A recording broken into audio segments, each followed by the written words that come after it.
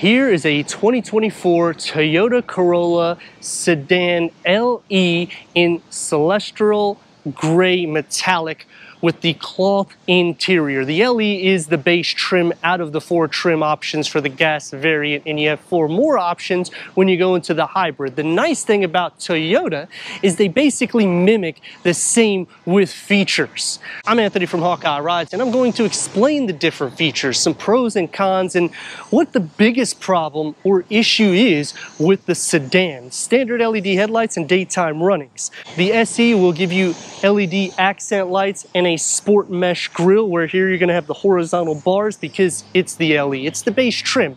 All of the base options for Toyota have the same styling for the grille, 5.3 inches of clearance, so 0.2 inches more than the hatchback, and this is also 10.5 inches longer than the hatch at 182.5 inches.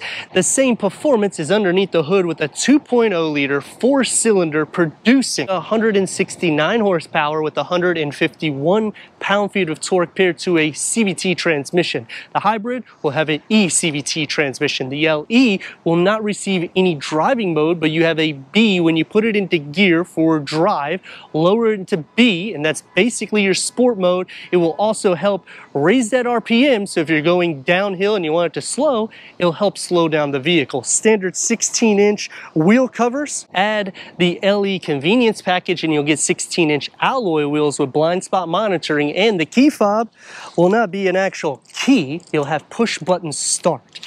Add the LE premium package. Now you're going to have a moonroof, rear cross traffic alert, and a QI wireless charging pad. So adding these features on the base will still give you the great MPGs at 32 for the city and 41 for the highway. And you're not breaking the bank account to go to the SE and getting 18-inch wheels will be gloss black. New for 2024, they have a nightshade edition. I would consider doing this because the whole roof line will get the gloss black. The side view mirrors, the rockers, the front's gonna have the glossed out grille, and you'll have the gloss black for the spoiler lip, which makes the Corolla one of the sportiest sedans, comparing it against the new Civic or the Mazda 3. The LE will not have that dynamic Q, step it up to the SE, and it's going to be more aggressive in the rear with dual exhaust, and you'll get the lower diffuser, standard LED tail lights. And another reason why you want to option these packages is because the push button start will give that ability to unlock the trunk without using the key fob.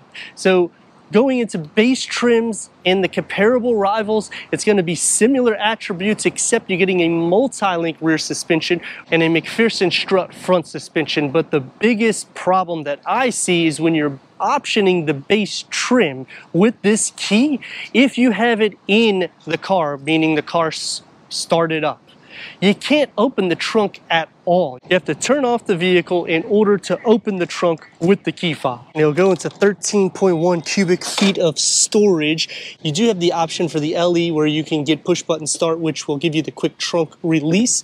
Split fold the rear bench at a 40-60 split from the back doors. It's going to increase cargo, but you can see there's about a 4-inch lip. Let's go inside and start up this LE so you can hear that exhaust note.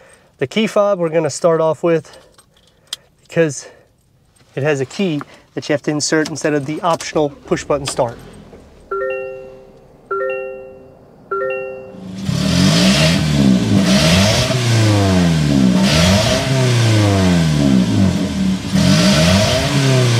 Six-way manual adjustment with a sport fabric interior, 4-way manual adjustment for the passenger.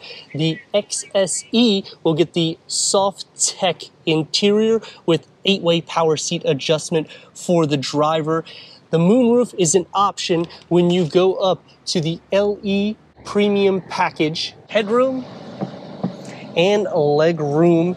Even if you go into the Corolla hatchback, it's going to be the same width because of the way the interior is laid out. Standard climate control will be on the LE with an 8-inch touchscreen, wireless Apple CarPlay, Android Auto, Sirius XM, AM, FM, streaming, Bluetooth audio.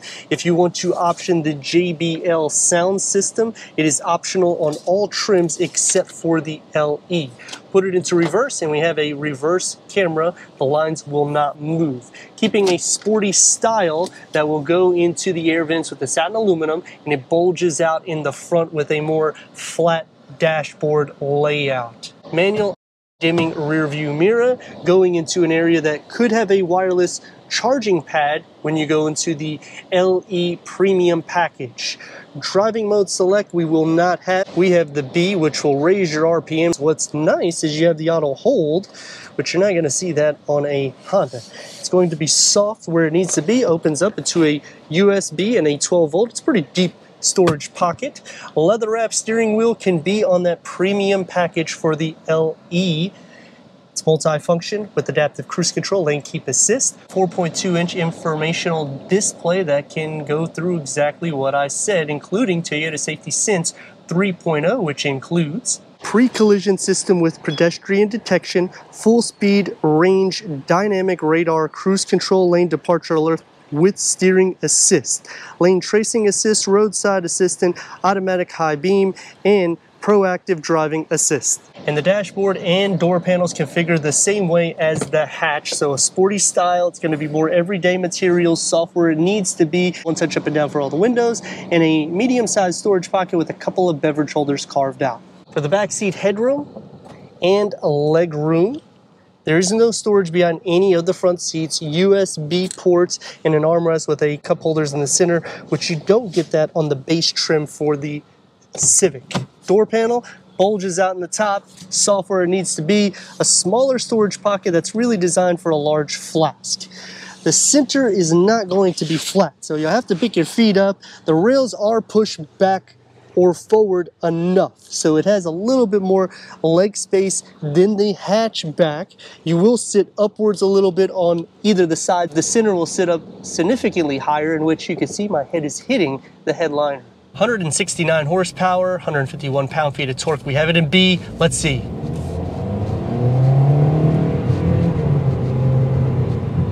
Oh, she's just as fast as that Lexus ES 350. Not really, but I would say it does a good job with keeping up. Maneuverability is good. The RPMs will stay high, and you're always going to have a German passing you on the side. It's going to take me just the pros and cons right off the top. We're going to start with the pros. You're getting a lot of safety features, and you can option features in which you do not have to option an SE. I know I said the word option a lot, but that's because you got that with the LE in a Corolla. The next thing is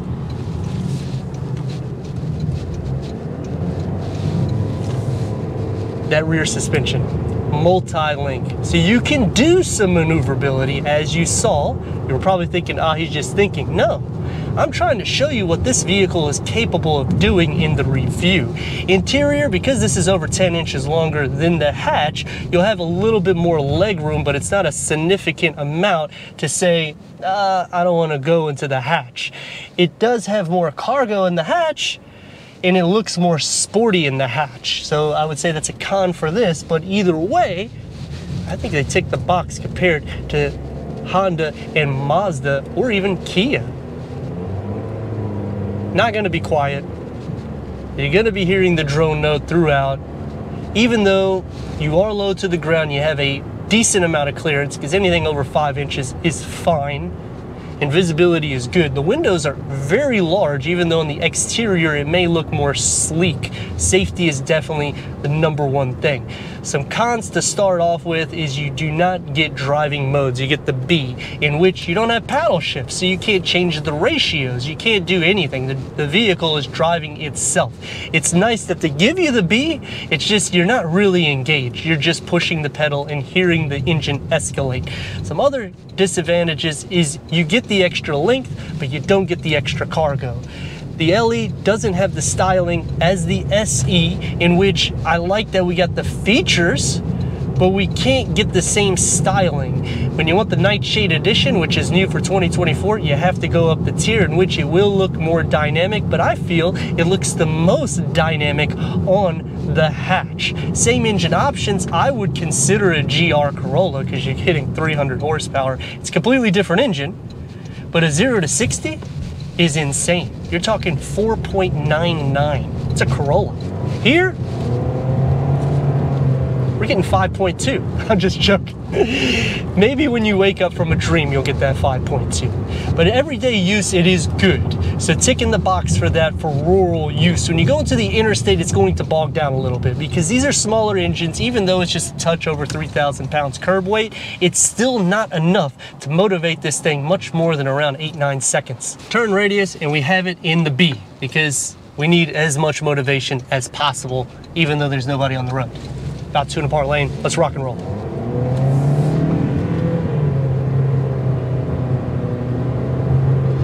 I'm gonna just switch it into drive because this is more of a rural vehicle. If you really want to get on it, you need to go GR Corolla. Going against the competition, interior is going to be a little bit more tight in this. It's better than the Mazda 3.